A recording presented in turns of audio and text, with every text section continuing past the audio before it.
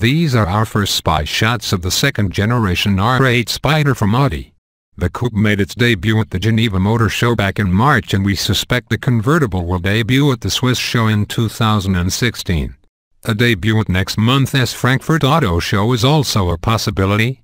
It was at the German show that the original R8 Spyder was first shown back in 2009.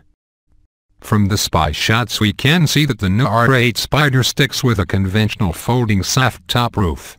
The design is much the same as on the outgoing model, with a flat deck spanning the engine bay and a vertical rear window positioned immediately behind the seats. And though we can see it on this prototype, the fuel cap has likely once again been relocated to the rear fender. Other than the new roof and possibly some additional strengthening of the body, the outgoing R8 Spyder was around 200 pounds heavier than the coupe because of structural reinforcements. The new R8 Spyder should be much the same as its coupe sibling.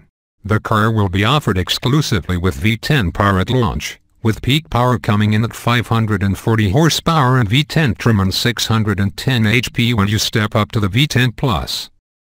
The only transmission will be a 7-speed S-tronic dual-clutch unit. It has a brilliant unit, but we still miss the sweet manual complete with gated shifter offered in the outgoing model. Also gone is the 4.2-liter V8. We suspect it will be replaced by either Audi's twin-turbo 4.0-liter V8 or an even smaller force-fed engine later in the life cycle.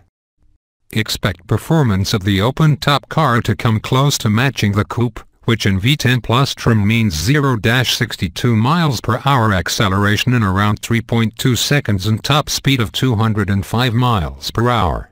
As for pricing, the outgoing R8 V10 Spyder started at $163,450 and we expect a similar starting price for the second generation model.